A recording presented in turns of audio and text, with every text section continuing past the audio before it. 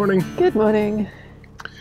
We are here below the pyramid, which, you know, as far as I can tell, no razors are getting sharp up there. Anyway, What? no, I don't know, it's a thing Terry Pratchett talks about. Never mind. Yeah, anyway, the great dung beetle in the sky, etc. Yeah, so we're here at the edge of Bedford, just below Priory Marina. We were planning to go to Priory Marina to get some diesel, and then found out that Priory Marina is closed Tuesdays and Wednesdays. It's Wednesday It's today. Wednesday, yeah. So hopefully we've got enough diesel to get us back to the next marina. We do. We've got plenty of diesel.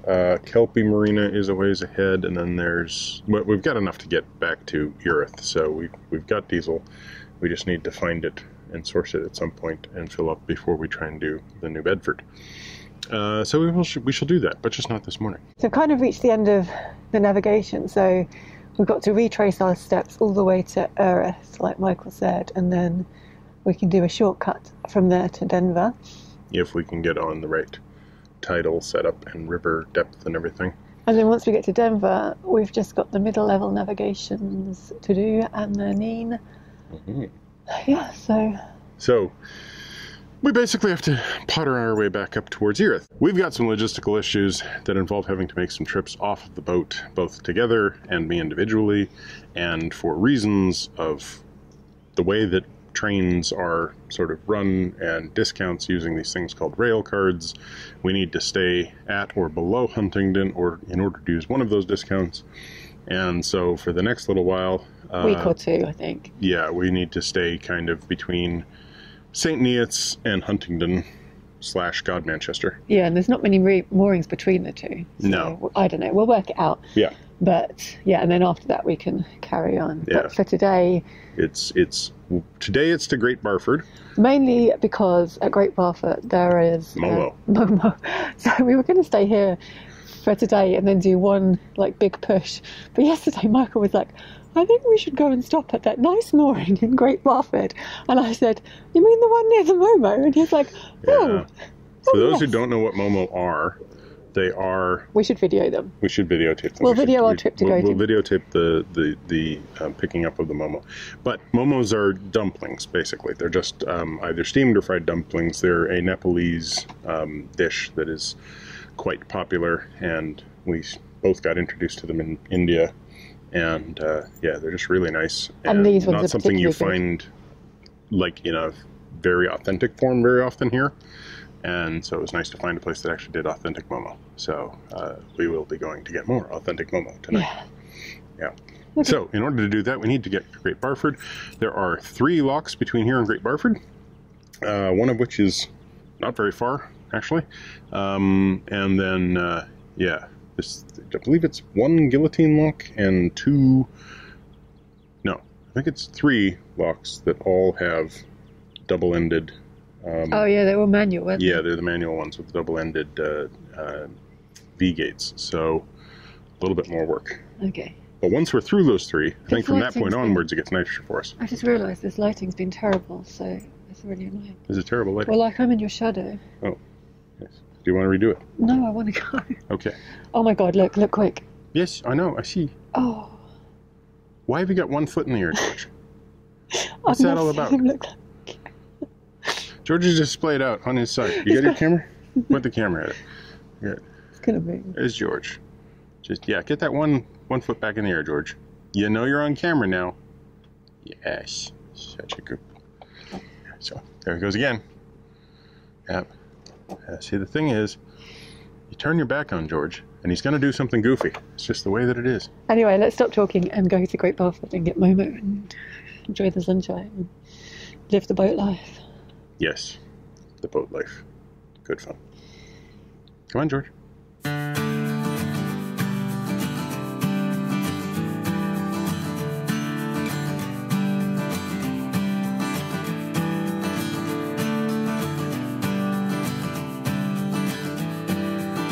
There's the Priory Marina, a useful diesel stop for anyone visiting when it's open.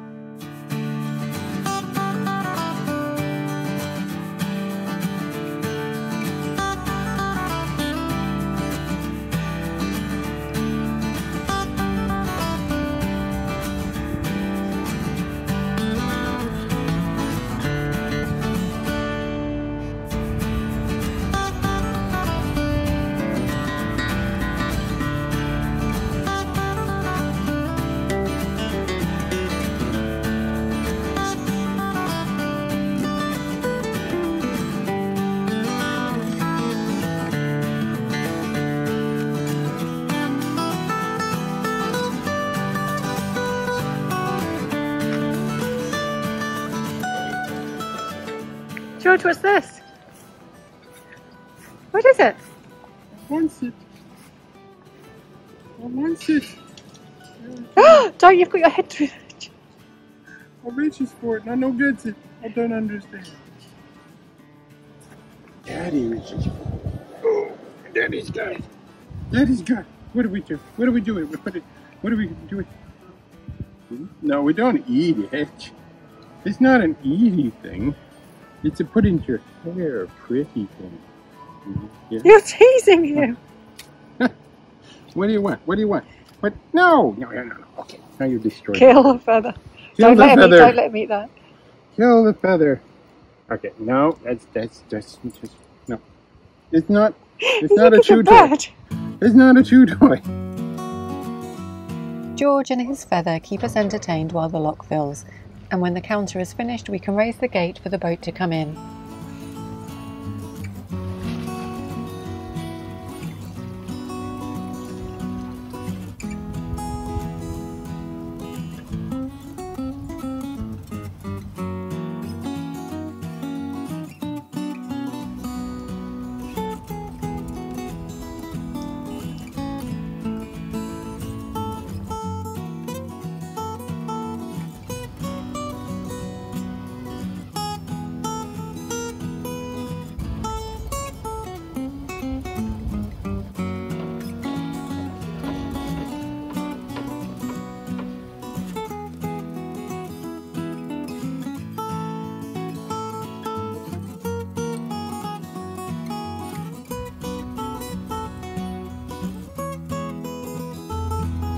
These bricks on the floor are so helpful and give your feet something to grip when you're pushing or pulling the heavy gate.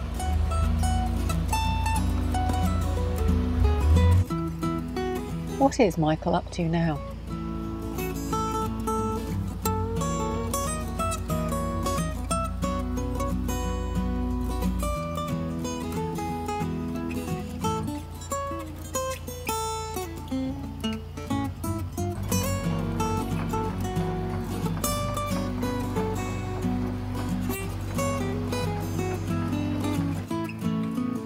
These gates have brackets on them so they can be padlocked open in times of flooding.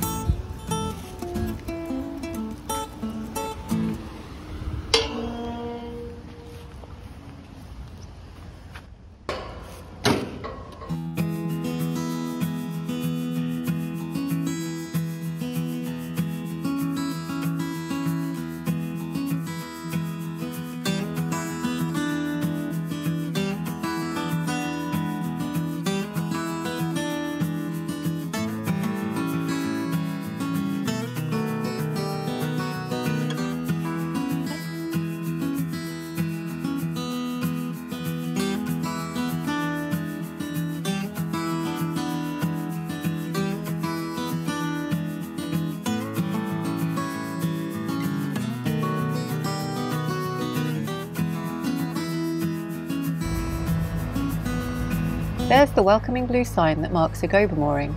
We've mentioned gober moorings a few times, but I'm not sure if we've said what they are. Basically, they're mooring spots provided and managed by the Great Ouse Boating Association, and you can pay an annual membership fee to use them, and we'd definitely say it's worthwhile to do so. We spot weir buoys ahead, which more often than not is a sign that there's a lock coming up. This is the huge Castle Mill lock and it's set against us, so we all get off the boat to get it ready.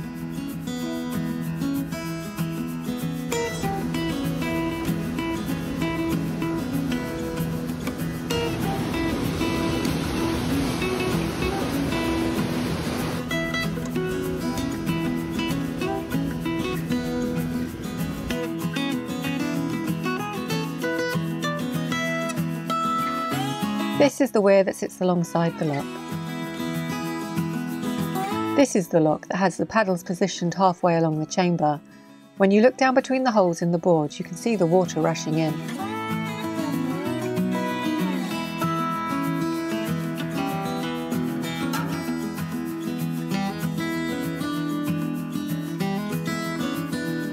I was just thinking about what it would be like to be like a fish that's down there in front of the sluice.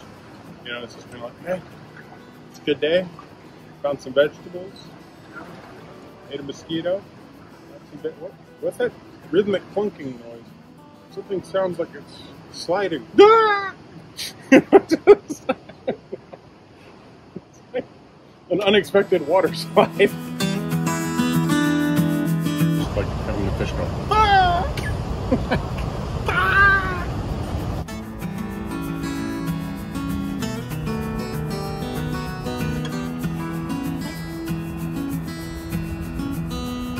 So is it Castle Mills Lock or Castle Mill Lock? Because these two Environment Agency signs don't agree.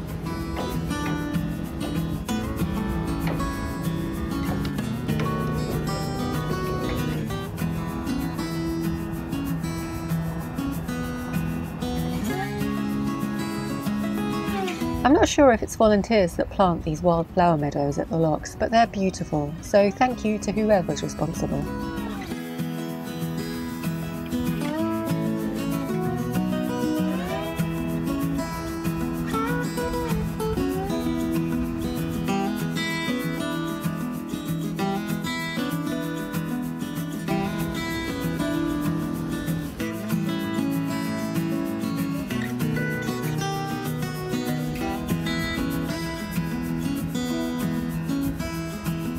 As you can see, it's a fairly deep lock, made deeper by the fact that you're already a good 8 feet down when you enter.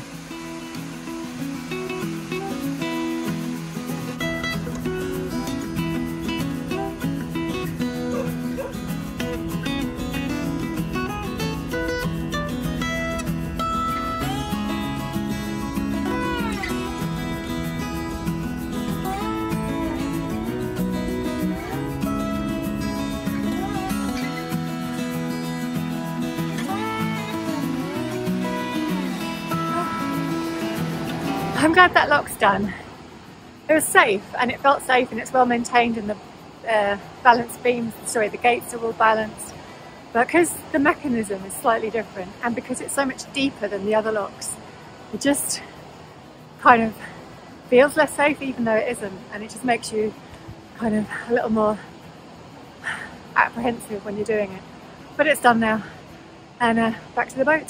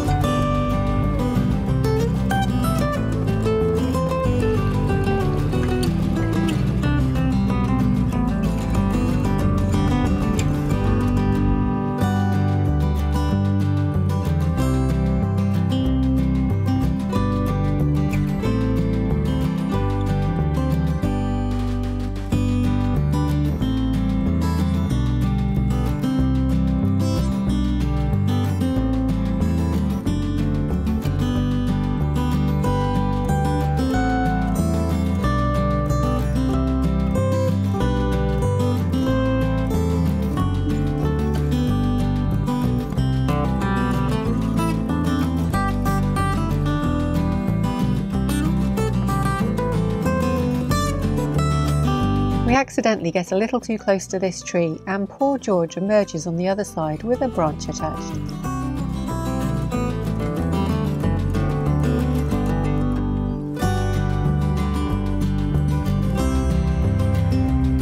If you saw our vlog where we were heading upstream, you'll know that this is the Danish camp, and it's really nice to see the restaurant so busy today.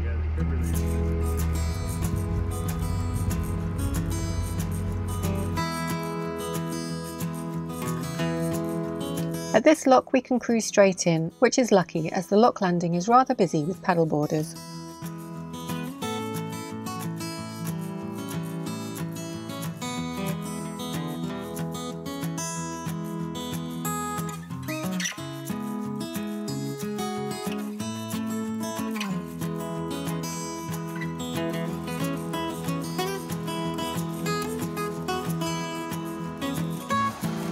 a slightly different weir design at this lock.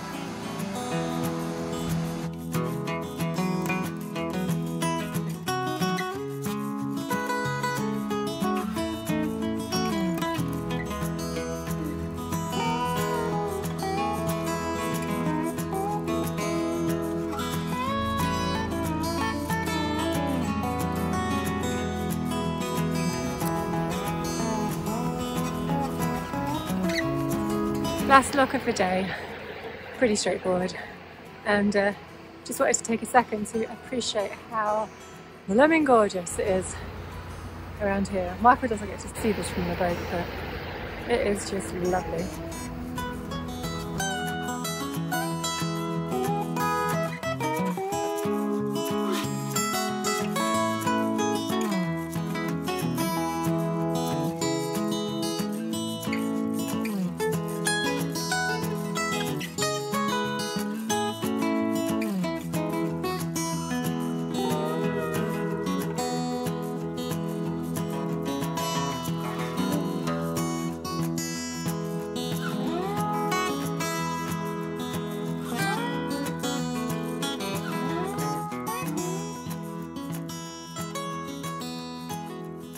There's a helpful no entry sign outside the old disused lock, just in case anyone thinks that it's still the navigation.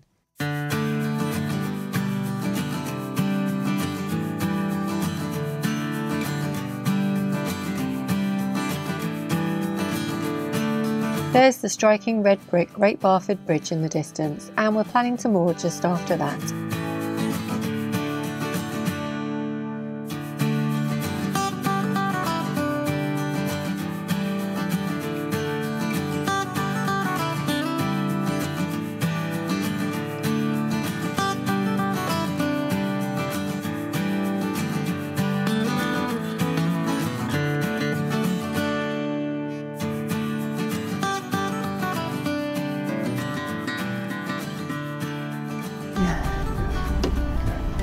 Back on the Momo mooring. Indeed.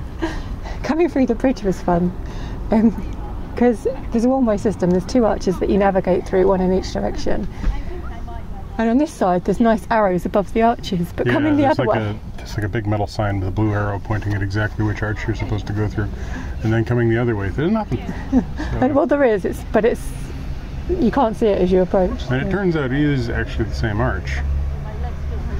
Or is it not? No, you came through that one. Did I come through the... Yeah. I didn't come through the taller one? No. It seems strange. No, anyway. because there was the two with the wooden on it, remember? Yeah, okay, fair enough. Yeah. Well, that was just such a lovely cruise in the August sun on a beautiful river. Yeah, beautiful weather. 3 easy locks. Gorgeous scenery, lots of just, lots of trees, lots of birds, just two boats. I keep saying lots of trees, lots of birds, lots of wildlife. There's lots of trees, there's lots of birds, there's lots of wildlife. What there isn't is Birmingham and the sort of big city type things. That's what I'm talking about. It's just like, it's so pretty. So many dragonflies today. Lots of herons. Yeah. Dragonflies, damselflies, herons, fish. It's just, I don't know. The ooze system is just gorgeous. From Bedford all the way to Great Barford was really lovely, and only 2 boats passed us. Yeah, I think they might have been. They were viewers. Both of them viewers. Yeah, they both came around the corner, saw us, and immediately went, ah! And of course we saw them in a really shallow area, so the second one had to very kindly stop and let us pass. Yeah, it was fun. It was like just the last second, like, oh, everybody scram, and then everybody's like, we like your videos, and it's like, okay, great, thank you. Yeah. And a lot of swimmers in the water, a lot of people, a lot of canoes, and just enjoying the nice weather and the beautiful sunshine. So, more power to everybody for that. Then we arrived here, came in, pulled up, immediately had to pull forward because we were on the point that people are using to get in and out of the water, so that's made it a little bit easier for them. Yeah, they're very nice. Yeah. Asked us to move on a bit, and then there were some people sat here and they offered to move, so that we could put the wood, the rope around the bollard. On these particular moorings, they're really just big pieces of wood that have been driven into the ground, but sort of bollards. Yeah, it's just lovely, all good, very happy. Kind of tempted to go and sit outside the pub with a long cold drink. Yeah, it is The pub's looking nice. They've got some umbrellas up. All of the tables currently full. But Oh, are they? maybe if we see one later, that would be nice. And definitely Momo later. Definitely Momo, for sure. If you're going to come to Great Barford, go to the Kathmandu Kitchen and have some momo, for sure. Try them out. You never had them before? It's worth it. Don't necessarily dunk them into the chili sauce before trying the chili sauce, though, because that is some spicy chili. So yeah, one night here, momos, and then on towards St. Neots tomorrow. Yeah. Okay, excellent. So, thank you for watching. Give us a thumbs up. Oops. So, thank you for watching. Give us a thumbs up. Comment down below. Subscribe if you haven't already. Subscribe to Minimalist Maximum Velocity for our time-lapse videos. And click that bell if you want to get notifications. It means bell. Oh yeah, the bell.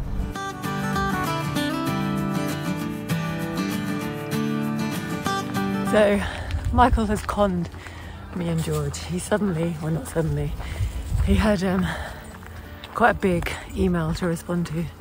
So he couldn't go and get the momo. So George and I are walking. It's about a 20-minute walk, but that's okay. It's a really lovely evening.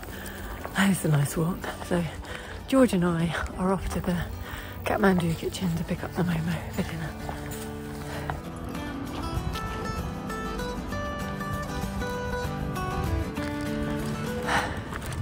Mission successful. Now back to the boat with the food.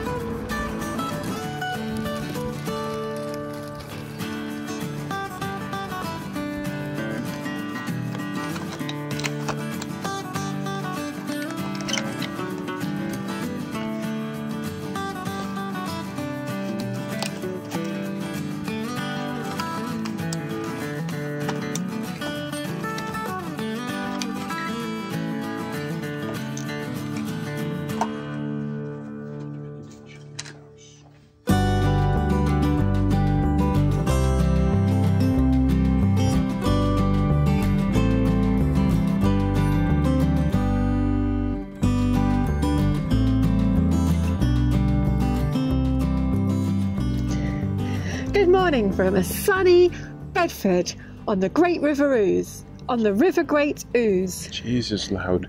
I don't know why I'm in a good mood.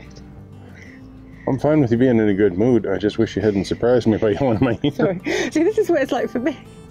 Usually, your mouth is at my ear level. You're not used to my mouth being at your ear level. That's true. That's true. Welcome to my world. Welcome to your world. Oh my god, it's such an interesting way of seeing the planet. So this is what it's like to be short. I'm not even short. I'm 5'8". Well, you're short compared to me. But then so's the whole world. Have you seen what your dog's doing? Yeah, he's so cute. He's so cute. Okay. Are we really going to start the video like that? No, that's a whole bunch of nonsense. You're going to have to put that in the bloopers section. We don't really do bloopers anymore because we've got so professional that we don't have that many. Oh, you gotta be kidding me. That means our entire video is a blooper. Alright. Good morning. Ah! I'm gone short. Well, this is why we need to get you a stepladder sort of thing. Is that better? No. Is that not better? Is that better? Okay.